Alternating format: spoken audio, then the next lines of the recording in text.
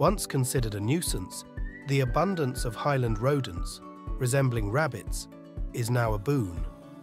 Over the 20th century, the grasslands of Qinghai and Tibet shrank, while these rodent populations swelled to 12 billion. Initially targeted for eradication, efforts included poisoning by farmers, known as rat killers, and other methods. Yet, a shift in understanding revealed that excessive farming, not rodents, degraded the grasslands. Surprisingly, these rodents, like ecological engineers, play a vital role in the Plateau ecosystem.